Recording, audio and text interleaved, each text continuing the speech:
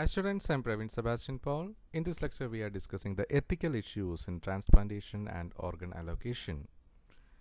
As long as there is shortage of organs for transplantation, there will be requirement that those organs be offered to patients on the waiting list in an ethical manner. The allocation system should be fair. The Organ Procurement and Transplantation Network for Organ Sharing Ethics Committee adopted and updated in 2015 in a white paper. The ethical principles in the allocation of human organ is signed based on this discussion. These principles provide a framework for regulation for the organ allocation policies. The three ethical principles that govern organ allocation policies are as follows: utility, justice, and respect for person.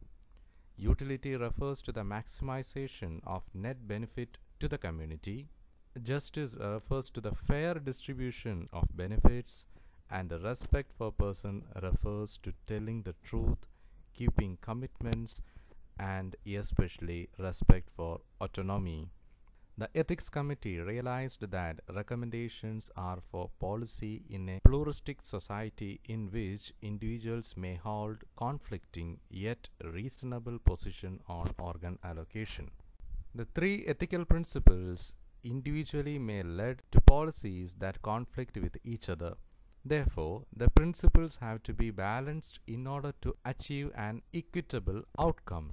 The utility should lead to maximizing the net benefit for the community, thus incorporating the ethics principle of beneficiaries, and it should not do any harm. In maximizing the utility factors such as patient survival, graft survival, quality of life, alternative treatment, and age can be taken into account. Social aspects such as social worth, social status, occupation, race, and so forth should not be considered in formulating the policy. The Ethics Committee uses justice to refer to fairness in the pattern of distribution of the benefits and burdens of an organ procurement and allocation program.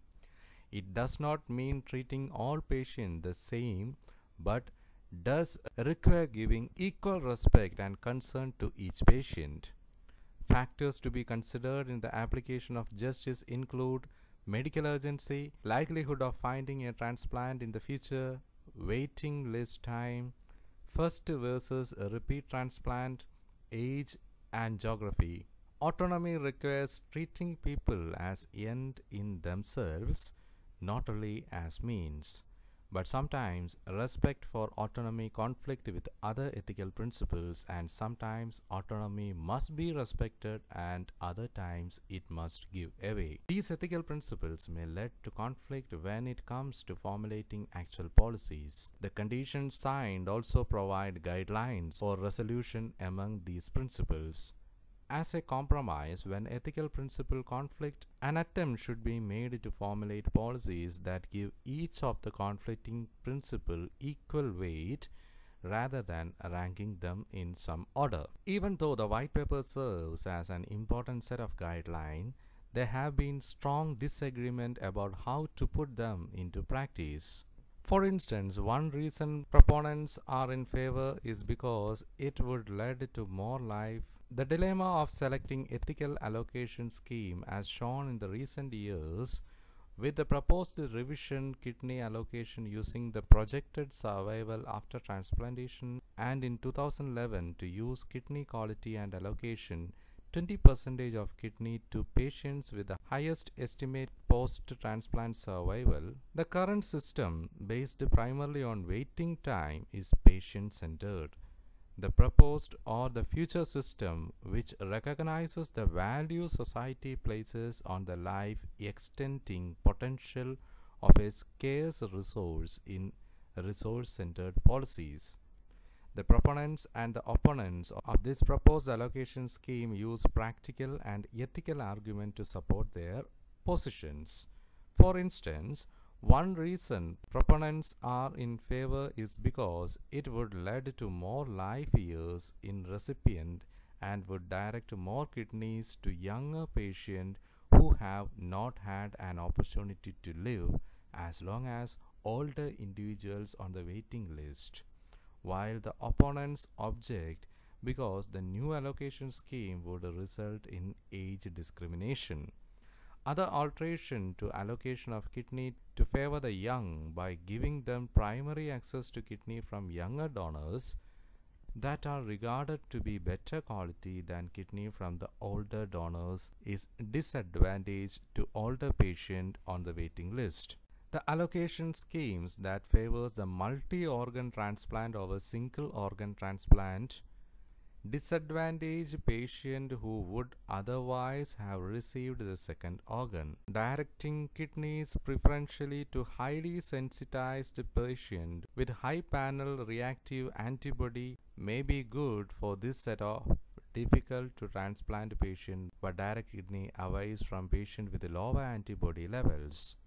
Directing organ to maximize patient survival may lead to one set of allocation scheme, whereas allocating organ to the sickest could favor a different allocation scheme.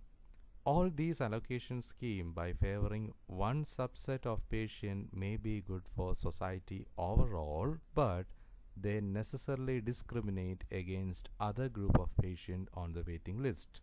As long as the shortage of organ continues, good, well-meaning people will disagree on precisely what form the best and most ethical policy is. This disagreement may stem from their unique situation in life and work, their background, culture, perhaps even their genetics. Nevertheless, the allocation system always a work in progress as the United Nations organization constantly strive for more fairness for patient, better outcome, and minimizing wasteful discarding of transplantable organs. So my dear students, in this lecture we had discussed the ethical issues concerning the organ transplantation. So dear students, hope you had understood this. Kindly go through the assignment question. The question is, write about the ethical issues in organ transplantation. So my dear student, in the upcoming lecture we will discuss the bioethical issues concerning organ transplantation. So see you soon. Until then, goodbye, thank you, and all the best.